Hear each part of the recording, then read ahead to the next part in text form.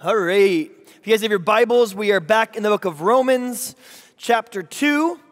And as I was starting to study for this, tonight we're talking about circumcision, so that's fun. If you don't know what that is, go ahead and chat GPT that one later. With images turned off, would probably be for the best.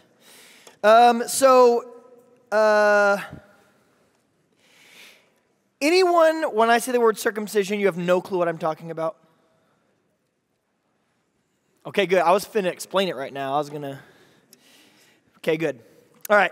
So circumcision, to the uninitiated, without going into too much detail, there was a process that was given to Jewish people back in the time of the Israelites from God himself that said that he wants his people to be set apart. But that set apartness, that word that we understand God in comparison to us is the word holy. Okay, that word holy means to be set apart. And we understand God's holiness, like Josh was just talking about, in the context of God is wholly different than us. Now that is the letter W, holy as in completely. But how we understand God is he's also holy, H-O-L-Y. And that word means that every aspect of who I am, there's a massive chasm between me and who God is. Okay, so Romans chapter 1 begins with this idea of the godlessness and wickedness of people. They in mankind is either worshiping the Creator or something creaturely over here. Okay, so this is like creaturely brokenness, depravity, messed up, screwed up, insufficient, every carnal desire and those things over here that are opposed to God is like on this side of the universe, right? So think about if this stage expanded 13.5 billion light years, which is, right, that's the extent of the universe's width. On one end of that universe is us, in our imperfection and our brokenness and our proclivity to evil and bigotry and hatred. Here's us. And then you walk the vast expanse of the universe, which at the speed of light would take you 13.5 billion years to get to the other side of, and then you would find God. And the gap between the two parties is known as his holiness. So when we call God holy, holy, holy, holy, holy is the Lord God Almighty, it's us on this side of the universe looking at all the divine aspects of God and his character and going, whoa, that's a lot. Whoa, you're so different than I am. I'm prone to wander. I'm prone to death. Without you, I would cease to exist. In you, I live and move and have my being. Here I am, creature, way over here, deserving of nothing. And there you are, worthy of worship and honor and glory forever. You are the one who is to be praised. Amen. And look how different I am from you.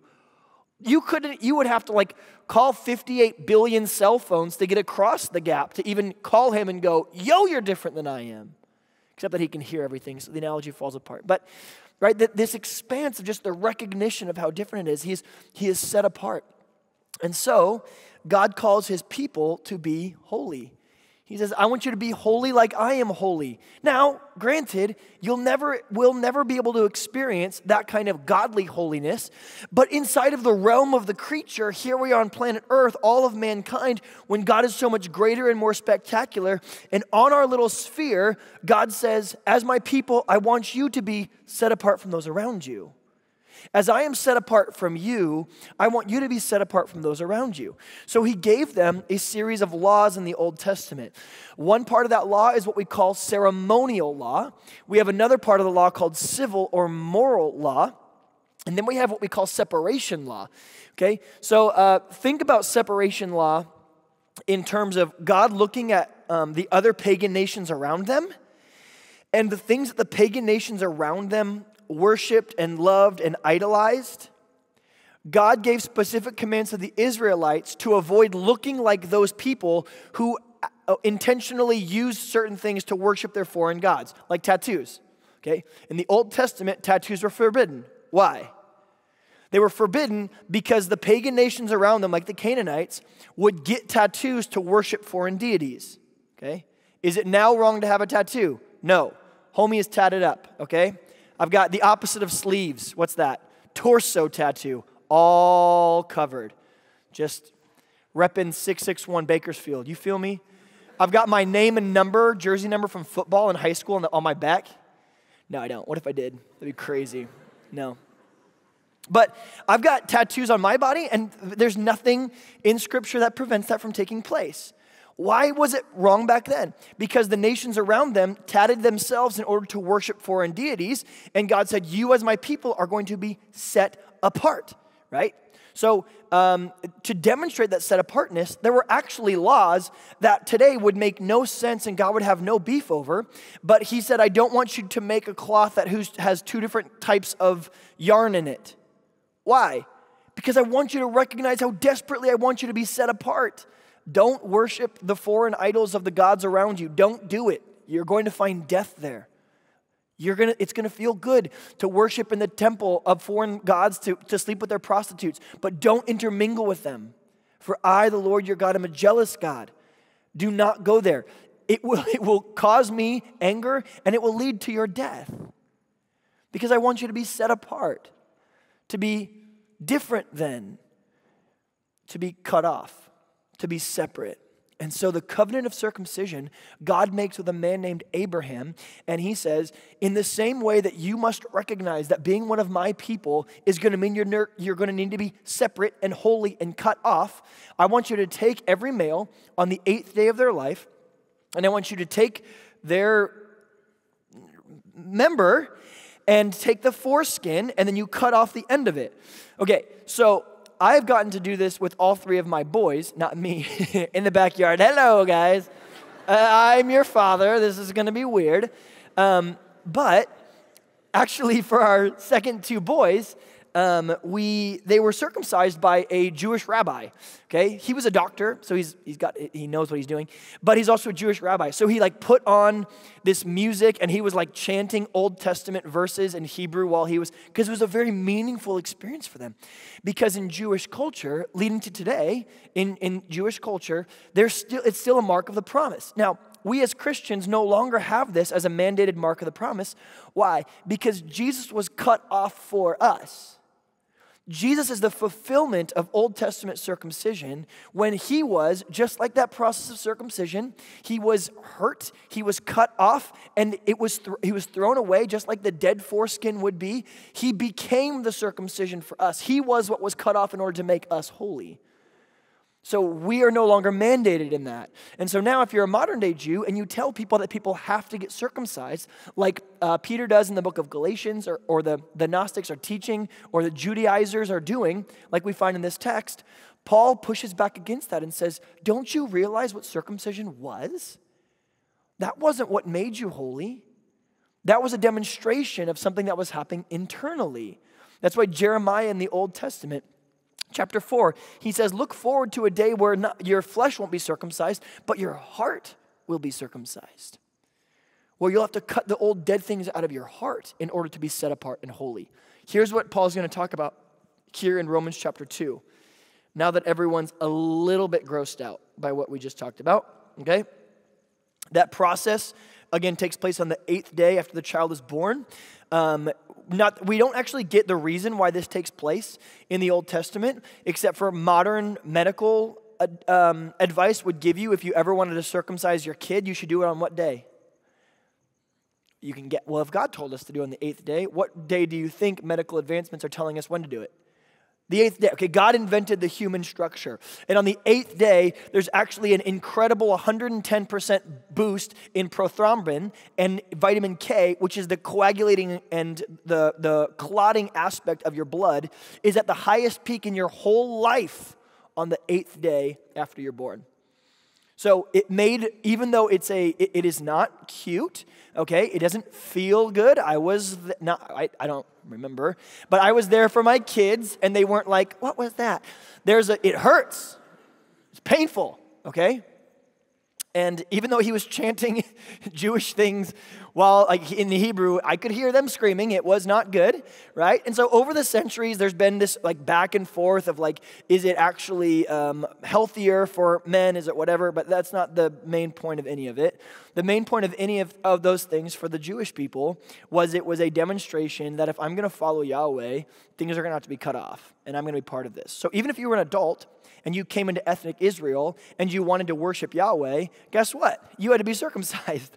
That's no fun, right? It's no fun when you're 8 days old. It's super different than when you're 18 years old. That's a different process. But this is what Paul is talking about here.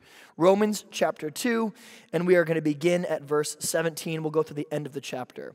Now you, if you call yourself a Jew, if you rely on the law and boast in God, okay, so remember the background to this. The Jews have come back potentially to Rome, and the Jews that are there come and meet with the Gentiles who have taken over the church, and the Gentiles start going, we don't need to circumcise people. Paul tells us we don't have to. Peter said we don't have to. So they start going, we're going to stop doing these things. And the Jews are like, yeah, but it's tradition. It's religious adherence. We should keep doing these things. And Paul goes, if you want to, great. If you start telling people they must or they're going to be condemned, you're wrong. So he says, now look, listen, if you call yourself a Jew, you rely on the law, you boast in God, if you know his will and approve of what is superior because you are instructed by the law. So if you know the Torah, if you know the scriptures, you become convinced that you're a guide for the blind, you're a light for those in darkness, an instructor for the foolish, a teacher of little children, because you have the law and the embodiment of knowledge and truth. You then, who teach others, why don't you take some time to teach yourself? You who preach against stealing, why do you steal? You who say that people should not commit adultery, do you commit adultery? You who abhor idols, why do you rob temples? You who boast in the law, do you dishonor God by breaking the law? As it is written, God's name is blasphemed among the Gentiles because of you. Circumcision has value if you observe the law. But if you break the law, you have become as though you had not been circumcised. So then, if those who are not circumcised keep the law's requirements, will they not be regarded as though they were circumcised? So he's using this argument. It's used again and again in the scriptures. God is pushing back and kicking against the idea that his laws and statutes are meant for some sort of strict religious obedience for its own sake. When Jesus is walking our dirt and toiling over our sod, and he's looking at the way that human beings have begun to practice things meant for our joy and our comfort and our pleasure, he looks at him and goes, didn't I tell you, as God rested on the seventh day, so I want you, my people, to rest and observe the providence of God. I don't want you working. On that day, I want you to be blessed. I don't want you out in the fields toiling all day, thinking that if you don't work, God's not going to provide. So rest. Sabaoth. That means to rest. Have Shabbat. Eat a meal. Enjoy your family. Because you're going to wake up tomorrow and you're going to be 72 on death's doorstep. Not that all 72-year-olds on death's doorstep, but right, like you're going to face a future. Slow down. And so the religious leaders went, slow down. Good. Okay, we will. Let's have a meeting and a council to figure out what slowing down means. All right, you, Shmuel, what do you think it means? Well, I feel like 36 steps, in my opinion, would be not slowing down. So anything short of 35 is resting. Good, Shmuel, write it down. 35 steps on Sabbath. What about you? Well, I would think that lifting anything or pushing anything or pulling anything is also work. So no pushing, pulling, or anything on the Sabbath. Good, this is really good. This must be what God must have meant when he said, I want you to rest, right? And so people are like, yay, time for Sabbath. And the religious leaders are like, Here's what resting looks like. Don't take this many steps. Don't eat this. Don't go there. Don't push this. Don't pull that. Don't. And God's up there going, what? Y'all thought I said rest, and now you've made rules on what rest looks like? You think that was, what does Jesus say? I don't understand. Is the stomach made to ingest food, or is food made to go into the stomach? You guys are, the tail's wagging the dog here. I've given you the Sabbath for rest. I didn't give you rest so you could create the Sabbath. You're missing the point of this whole thing. And so it has been with almost every religious thing that we've been giving. We create rules and boundaries around it, and then we go, all right, this must have been what God had in mind, and we've missed the point completely. So this is what he's criticizing them for. Verse 25, circumcision has value if you know why it's there. But if you break it, okay, what's its value? The value is you've been cut off, you've been separated, okay? You're different and you're holy. If you recognize that, sure, circumcision can have value. But if you break the law and go, it's okay because I'm not going to point down. It's okay because I've been circumcised. I can do whatever I want to do because I've been circumcised. I don't do what God wants me to do. I don't love the Lord with all my heart, soul, mind, and strength, but I've been circumcised, so who cares? God's going, that you've really missed the boat on this one, right? If you leaning into the truth of God's love for you, choose to get circumcised, great. But circumcision covering a multitude of sins is foolishness. So then, if those who are not circumcised keep the law's requirements, will they not be regarded as though they were circumcised? Okay, so now he says, now imagine a Gentile who doesn't have their foreskin cut off, but actually adheres to the rules of God and delights in their pleasure. It's like they've been circumcised. They're like, no, but they haven't. Yeah, but they have. Because the point of circumcision was not just the taking off of foreskin. It was the leaning into the covenant of God. So if you lean into the covenant of God and yet you haven't been circumcised, guess what? Yes, you have. Because the whole point of it was, I recognize what the law requires of me. I know that I'm insufficient. I know that I need a circumcision not done by human hands, but done by the King of the universe, like Colossians talks about. I need help. And if your heart is leaning into that, why would a physical, it would be like this. It'd be like, what's more important if you commit to someone in marriage? That you have a ceremony where you pronounce your vows and make your promises and live in a home and take care of one another, or a ring? This should be an easy answer for you. Which one's more important? The first or the second? The first, right? Any fool can pick up a ring. Mine's made of silicone, okay? So if you took my ring and you went like Lord of the Rings, you're like, Smeagol, whatever, okay? Some nerd in here is like, it's technically Gollum, okay. Right? If you grab my ring and you go, got it, yeah, now who's married to Carolyn? Everyone disappears, okay. You look crazy, right? Everyone be like, yeah, that doesn't make you married. Yeah, but I've got the ring. Right? In a very similar fashion, going, look, I've been circumcised. Don't look.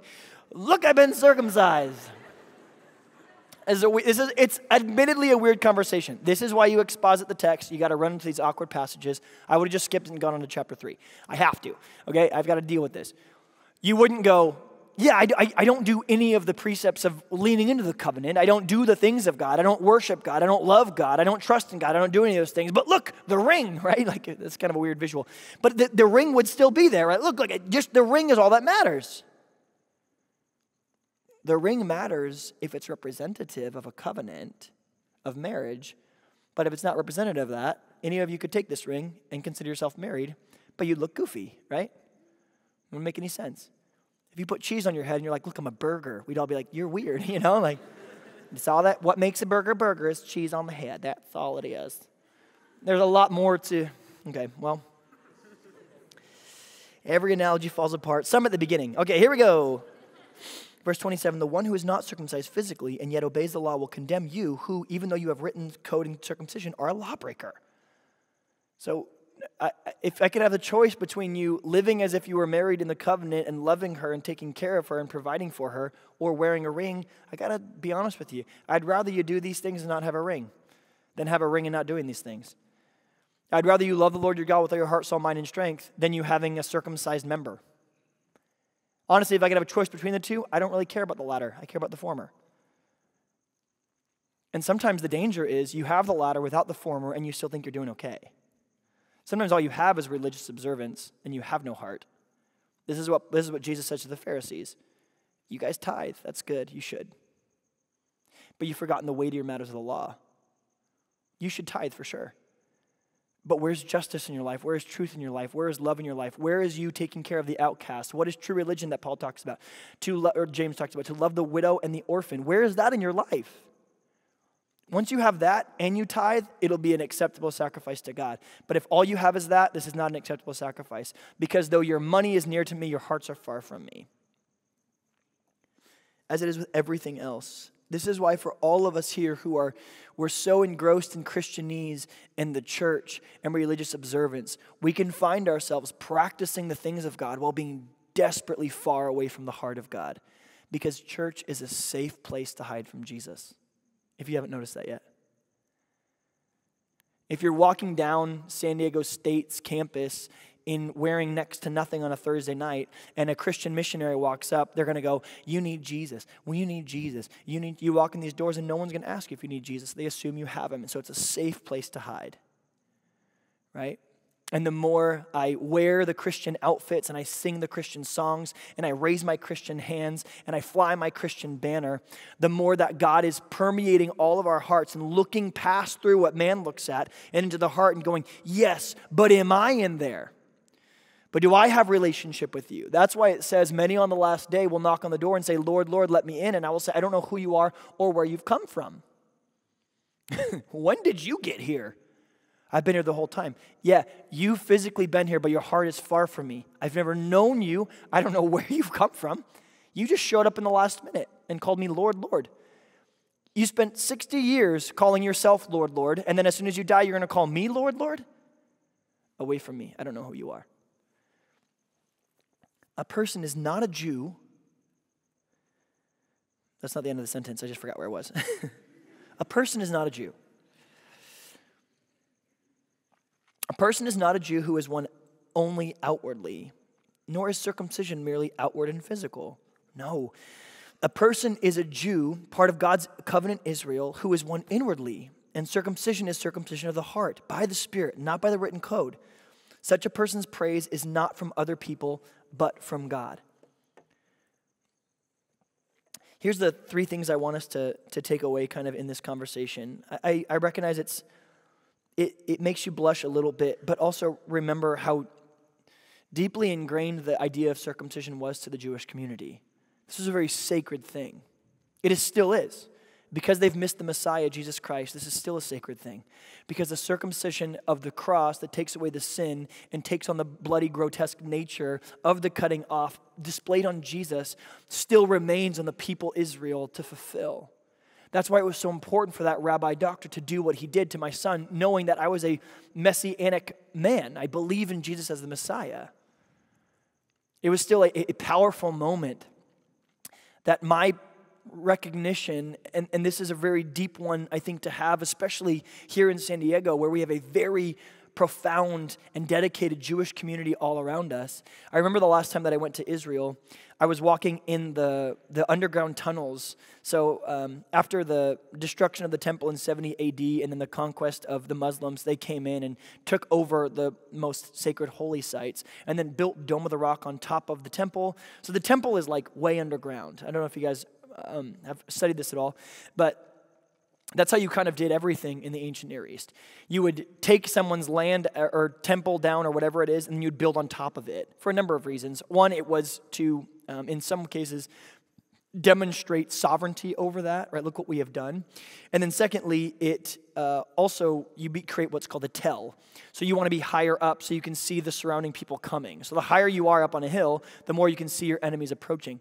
So when they take down the temple, which is on top of the mountain of Jerusalem, they build their most holy sites on there. So you now, if you are a Christian or a Jew, anyone but a Muslim, the closest you can get to the original temple, which has now been ransacked and is buried in dozens of feet under the ground, is you have to go underground, and there's these massive Herodian stones. And when I say they're from the time of Herod, okay, so 2,000 years ago, more than 2,000 years ago, they have these stones underground that are like 30 feet long and like 10 feet high and like 15 feet deep. I can't even begin to explain to you how big these stones are. Just you could, with modern equipment, you couldn't move these things. So it's one of these miracles that you're like, how in the world did they do this? But you're standing there, and then you go through these passageways, and then all of a sudden you come across a whole bunch of Jews standing in a row. And these Jews standing in a row are doing their daily prayers, and they're moving back and forth. They're keeping rhythm, and they're keeping time, and they're keeping themselves focused by moving their body. And you're walking behind them, and they are as close as you can get to the original Holy of Holies, underground, near this, knowing that there's about 30 feet of debris between them and the Holy of Holies in here that has now been ransacked. They want to worship as close to the presence of God as they can possibly get. As close to the Spirit of God that's inside the Holy of Holies as they can get. And the irony of ironies is the closest they've ever been to the Spirit of God is when I walked by them. Because I have now become the temple. And in Christ, where the temple veil was torn, God now makes his residence in us through the Holy Spirit. And so as close as they want to get to the presence of God, they've never been closer than when I, filled with the Holy Spirit, walked next to them. This is the promise of all of those who are in Christ that now has usurped the old idea of the Jewish way of things. And that's why we plead for our Jewish friends to recognize that Messiah has come. The one who has made a way has come. The temple is destroyed for a very specific reason. Jesus prophesied that it would be destroyed, and then it is destroyed. Why? Because that's the passing away of old things. That was just a placeholder for the better temple, which is the self, cleansed out by God, circumcision of the heart, where the Spirit can now reside, cutting off old things. So, the three things I want us to recognize when it comes to circumcision, and then one thing in how we understand whether or not our hearts have been circumcised, is this. Let's start with point number one. When it comes to circumcision, your set-apartness in your life, just like circumcision, entering into covenant with the God of the universe must be calculated. Right? If you're a 22-year-old and you get taken over by a Jewish nation in the Old Testament, and they say, here's what it means to follow Yahweh. And you're like, okay, cool. What do I have to do? Like, eat something weird? Or like, I have to like climb a mountain or something? They're like, you need to cut off the foreskin of your penis. What? Yeah. Why? What do you mean why? God said so. Oh. Yeah, I don't think I want that, right? But it's God from day one going, yeah, might as well get to it. This is going to cost you everything. What do you think? Nah. That's a lot. No, thank you. Following the God of the universe must be calculated. This is why I think sometimes when you start to teach the Bible, you can have people who've grown up in the church, but have always been taught like topical, easy beliefism, which is that we're all in because God is a God of love, and that's all he requires is that everyone just goes, I love God, you love God, we love God, everyone loves God. But then, listen to this. If you were to, if the Bible were ChatGPT or Google, and you said, following God is free, it's easy, it's simple. All I have to do is say I love God, and that's the end of the story, right? It's going to be easy.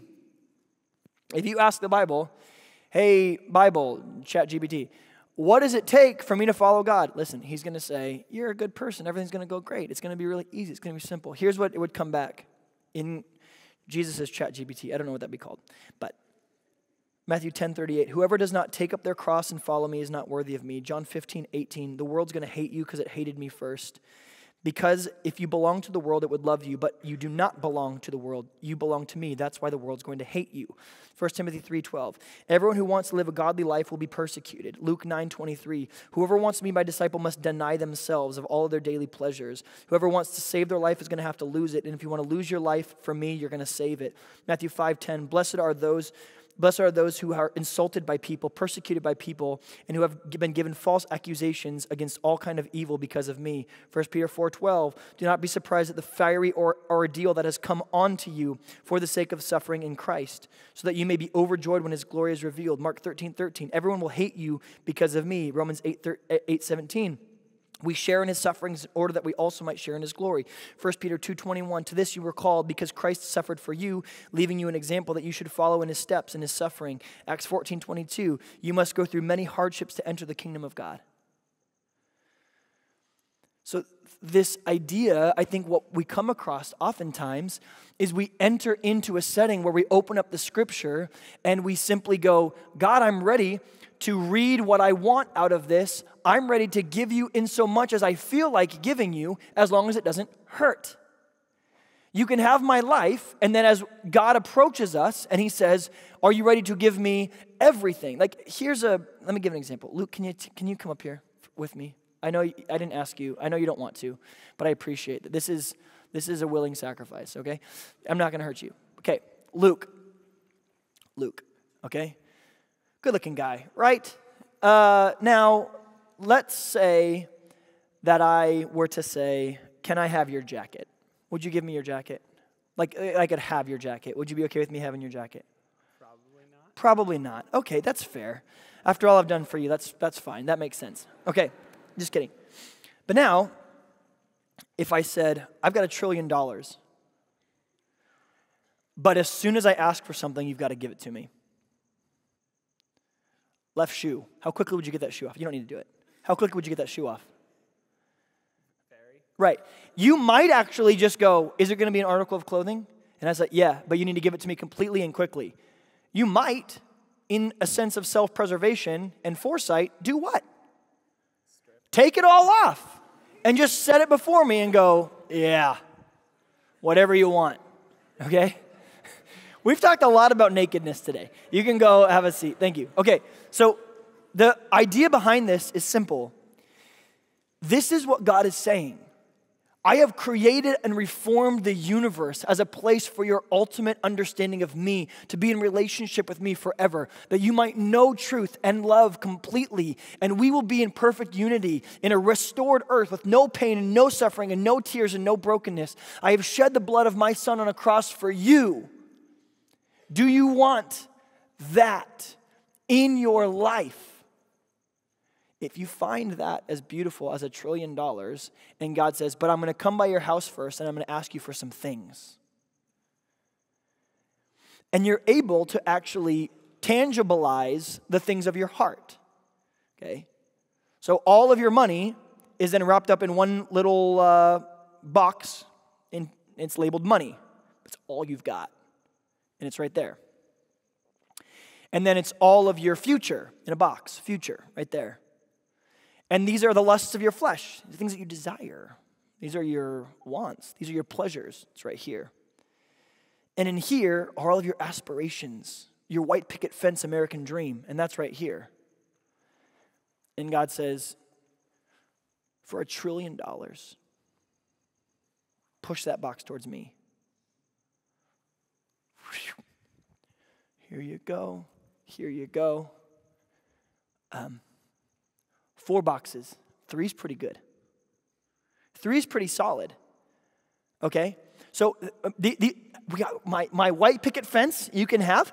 And then over here, we talked about all my money. Let's be honest. There's not a ton of that. So for sure. And these are but this one, right? And we've all got a this one. This one is going to stay with me. And some of your this one are relationships. And some of your this one is success. And some of your this one is your absolute insecurity to ever look like anything other than someone who has it all together. So you can't even fall apart in front of the king. So there's all this dignity in this one box. And yet all of who we are is broken up, compartmentalized, boxed, and then set there. And what God is saying is, I don't think you understand my beauty if you're withholding any of those boxes. In the same way, if $1 trillion was in front of you and it took you taking everything off, you would go, absolutely. How fast do you want it? In fact, you know what? You want one shoe? Take the other shoe while you're at it. If this is all you're going to ask for me, why? Because shoes are so invaluable or so insignificant compared to $1 trillion. So we simply go, a shoe for $1 trillion? This is the goofiness of considering your time here on earth worth anything in comparison to your eternity. It's the same math that we don't know how to do like this. You want 70 years for 100 billion trillion years? I'm not going to take my clothes off. But, right, it's like this is the idea. That every box that we have, we're like, you just want, You want my life here?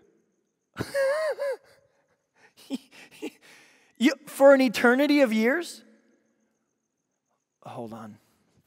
That is relatively as goofy as if you walked up on stage and I had a trunk of $1 trillion and I said, give me your shoe. And you went, this shoe.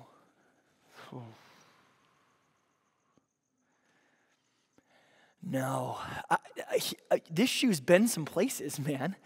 I was wearing this shoe the first time that I ever wore this shoe. You don't understand, man. This is like Vans, right? I made it on Preachers with sneakers one time with this. $19.99 at Ross. Eat your heart out, Stephen Furtick. Okay? What would you be screaming at someone standing up here going, give me something that costs $20 for $1 trillion? You would all be screaming the same thing. Take it. Give him your dang shoe. It's a freaking shoe. This is all of the saints and all the angels of heaven right now looking at your life while you hold on to your 50, 60, 70, every part of your 60, 70, 80 years. Because they've been sitting for thousands and thousands and thousands of years going, trust me, friend, it's worth it. It's worth it. It's the Tim Keller quote from a few weeks ago. What are you going to say when you first see the kingdom of God? And he says, oh, no one on that day who has given up everything is going to feel anything more than regret that they didn't give it up sooner. The only sense I get in the kingdom that we will ever have any semblance of regret is the first moment we see it and we wish that we had given more up for it. And maybe talk to more people about the majesty of what you're seeing. And maybe to lay down your concern of your awkwardness so that the person that you've been praying for but never had the nerve to actually talk to could maybe see what you're seeing right now. Oh, I get it. The problem is, as finite beings, everything that we see and everything that we have, it feels so magnanimous to let go. But can you just imagine seeing the God of the universe face to face and facing judgment and finally recognizing what it means to be a soul that never dies, living for an infinite number of years, and then looking back on your life and having forfeited eternity with God because you clung to worldly pleasures, and you in that moment recognize the real value of your life and your soul, and you see the throne room of God and you just go, how in the world did I let this happen? That's the most terrifying thing I could imagine for myself and anyone that I love, and that includes you, is that you would stand face to face with the King and would not have recognized what he's asking for from you. Everything. And he's not asking for everything because he thinks it's a big deal. He's asking everything from you because in a heavenly perspective, it's nothing. It's just everything to you. It's everything to me. And in our, I think it's 102, 156, somebody did the math one time. In our 56.25 billion years in heaven will make our whole life here on earth proportionate to 1 second of your life here on this planet. So in other words, if I asked you to give up a second of your life, 1 second of your life for God's kingdom and his riches forever, everyone would go, of course. But one day your entire life here on earth, 70 years, whatever it might be of life, will be proportionally 1 second to the amount of time you've lived in eternity. You will literally look back on your life as 1 second in comparison. Jim Elliot, who was killed at the spear of a tribe he was trying to evangelize in Ecuador, he writes this phrase: "He is no fool who gives up what he can't hold on to attain that which he refuses to let go of." You are not a fool if you let go of something temporary to cling to something eternal. You are wise. You get it then. So the first thing about understanding the circumcision of the heart, entering into the covenant must be calculated. But do not buy into modern evangelical easy beliefism. No one told you this is going to be easy. At least the Bible didn't. If your pastor did, he's not telling you the truth. All of those things, what's it going to take? Death, hatred, pain, brokenness, betrayal. This is going to be your life. Number 2, the implications of the circumcision of the heart. This change is going to be both obvious and hidden. Okay? Circumcision is an obvious change to those who know where to look, but it's also hidden from the generalized world. Okay? When the Lord examines your heart, he will know whether or not your heart has been circumcised. But there is a way of outwardly demonstrating, look how good I am as a person, but inside nothing has changed. But when the Lord looks at us, it says he doesn't look at what mankind looks at. He doesn't take into consideration their height and their beauty in these things. He looks through what is obvious and into the heart of people. So you must recognize that following Jesus means that there will be things on the outside that change because you're now walking with the King, but it's going to be as a result of something inward that no one can see, which is a change of the heart. Circumcision is an outward sign to anyone who knows, but to most of the world it's going to be hidden. You following Christ is not something you sit up and boast and go, look at how good of a person I am. It should be when the Lord looks through what man looks at and sees your heart, it should be changed from the inside out.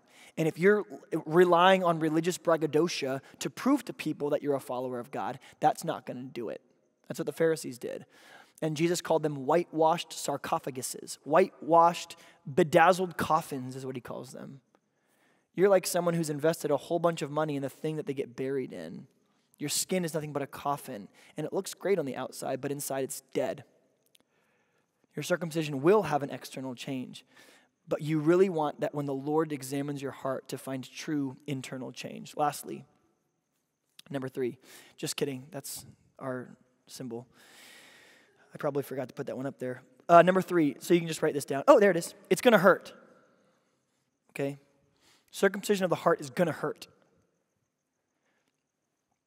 If you claim to be a follower of Jesus and nothing in your life has been circumcised or cut off or taken away, then I just have to challenge you.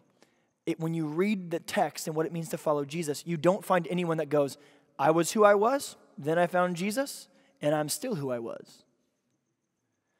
The book of Corinthians, 2 Corinthians 5:17 talks about it like this. If anyone is in Christ, he's become a new creation. The old is dead, the new is here. That's circumcision language. The old me has been cut off. The old me is like the foreskin. It's gone. It's dying. It's decaying. And the Lord has brought this to new life. I am a new creation in Christ. It's going to hurt. Crucifixion of the flesh that Colossians talks about is not just a metaphor for death, but of the gore and the blood and the trauma. Now, right, when you think about circumcision, we might think of like some process that kids go through. But I can tell you what, when you're a 25-year-old and you get circumcised like they did in the old covenant, it was not pretty, right?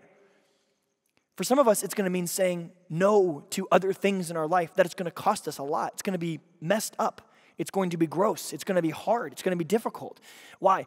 Because the world latches onto us like a parasite, right? If you've ever had a tick on you and you pull it off, it starts to bleed. Why? Because it's been making its home in you. It's not going to be without its effects on you. This process is going to hurt. I'm having a conversation later tonight with my goddaughter who thinks that she should be dating a non-believer.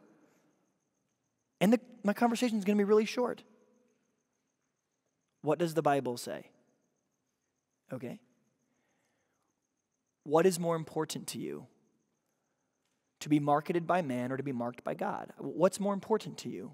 Be obedient to him or to be accepted in your friends group? I'm not saying her answer is going to be obedient to God. I just need to hear it because if she really doesn't know and she really hasn't heard it, it's an easy concept. This is not a difficult conversation. It's a simple one. When something is simple, like do not be unequally yoked to a non-believer for what distinction is there between, or for what communion does righteousness have with unrighteousness or light with darkness? This is what the scripture says clearly about dating someone who isn't following Jesus. But simple things are different than easy things. No one in here doesn't know what the Bible means when it tells us the 10 Commandments. No one's here like, what does lying actually mean? And yet we gossip. Why? Because not using our words to harm people is simple, but it's also difficult. Don't confuse those things. Following God is simple. It'll cost you everything. Simple is very, very different than easy. I'm going to finish with this. Because at the other end of the circumcision of the heart is, for so many of us, we just feel like we're walking around in it and we're struggling through these different implications. There's a man named John Newton. You may have heard of him before. He was a slave ship captain, born in 1725 in London, England. He became an orphan at the age of 6. His father was a sea captain. He was forced into the British Navy as an orphan. Then afterwards, he ended up working on a slave ship, in the transatlantic slave ship. So he would go over to Africa and he would pick up black slaves and bring them back over to America. He captained many voyages where thousands of African men, women, and children were captured and sold into slavery. In 1748, he was caught in a violent storm at sea. He had a near-death encounter, began to question his life choices, and he turned to God for salvation. The experience marked the beginning of a spiritual transformation that John Newton had. But he didn't immediately stop working for the slave trade. Until in 1954, he left the slave trade and began to study theology. He was ordained as a minister in 1764 and became a pastor at a little church in Olney, England. Newton was known for his pastoral care and his ability to preach and write moving sermons and hymns. In his later years, Newton, recognizing the folly of his transatlantic slave captaining, began his life as an abolitionist, deeply regretting his involvement in the slave trade. In 1788, he published a powerful pamphlet called Thoughts Upon the Slave Trade, where he is uniquely credited alongside of William Wilberforce, one of the leading figures in the British abolition movement, to campaign for the end of slavery, often being contributed as being one of those who stopped it worldwide. Newton's work and influence helped to turn public opinion against slavery in Britain and beyond. This powerful testimony of slave trader to advocate for abolition was a powerful testament to the possibility of transformation through grace. He continued preaching until his death in 1807, which is the same year that the Abolition of the Slave Trade Act was passed in Britain. He had given his whole life and had finally been successful, that slaves would know freedom in Christ. And it began the abolition movement that reached all the way over to America.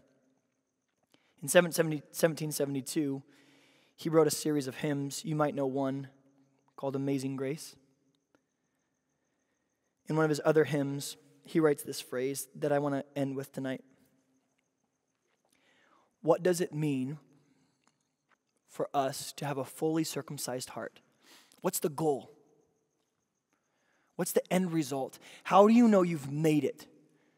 That you have a fully circumcised heart. Here's what you can understand. The mark of a fully circumcised heart is this. When my oughts, when obedience, when what God calls me to do, when His Word, when the Scriptures, when the holy texts of God, and what He asks for from my life and my pleasure become the same thing. Friend, I don't know how freaking far I am away from this, but I'm frustrated at myself. I have recognized in my life, from being a young man to who I am today, through the death of my wife, through everything else that I've gone through in my life, there feels like a slow circumcision of the heart that's leading to a place where the more that I lean into what God has for my life, the more pleasure that I find. The more that I stop leaning into the sloth of who I am and the acedia of my soul and the inertia of my laziness. And the more that I pick my butt up and I do the things that God has called me to do, I have begun to find pleasure in those things. But I'm just not there yet. I still seek pleasure outside of God as if it's ever been there. I don't even have examples in my life of when I did things my own way and they ended in greater pleasure. I know what temporary fleeting pleasure feels like outside of God's God's work in God's kingdom, but it always leads to destruction, which hurts a lot more than the pleasure of obedience would have. And so the circumcision of the heart that we have to be yearning for as men is that one day the refinement of the circumcision of our heart would take place so unequivocally and so totally and so completely that as I walk my life, I'm living in God's word and I'm living in his will, and it's actually the very root of all of my pleasure instead of something different than it. I feel like so often when I look at what God has called me to do, I see pleasure on one side and then God's word on the other side, and I have to pick a fork in the road. I can't wait till they're the same thing. I'm just not there yet. And so the Holy Spirit continues to circumcise my heart and continues to cut away old dead things. And I have to learn from experience. Some of you are like me. You've got to pay your own dumb tax. And you've got to make these failures in everything. But we want to, every day as Christians, go closer and closer. Why? Because in the seat of God himself is pleasures forevermore. This is what C.S. Lewis tells us. This is what the New Testament tells us. In Revelation, he's making all things new. He's prepared a place for us of infinite pleasure. But it can start today because following his command is the same thing as the ultimate pleasure of what we're going to experience. And so John Newton says it much more eloquently than I do, but I'm going to end with this line. In the same batch of hymns that we hear, isn't this a powerful thing now? Imagine a former slave trader writing this. Amazing grace. How sweet that sound. That saved a wretch like me. Isn't it funny that it's not talking about some esoteric person out there who wrote that, and now you know what he did? Because of the culture he lived in and the bigotry of his own heart, he was trading humans for money because the amount of melanin in their skin was greater than his own. Do you want to know what he calls himself? A wretch. A wicked man. How great must grace be that someone like me might be found? I once was lost, but now I'm found. Was blind, but now I see. Here's what he writes to conclude our time together. Our pleasure and our duty, though opposite before, since we have seen his beauty, are joined apart no more. Our pleasure and our duty were once opposites. But when you recognize how deeply Jesus loves you, you'll see them as the same thing. I think about my kids, and when I give them prohibitions, and I give them admonitions, and I give them commands, it is for nothing else than their pleasure. I was at my son's baseball game today. Some of the interns were there. They can attest to this. My daughter was climbing the outsides of the fences and everything and falling and cutting herself and hurting herself. So I'm disciplining the folly out of her, and it's not because I really like disciplining my kids or I don't want my kids to experience any joy. I don't want them to get tetanus, and I don't think that makes me a bad dad.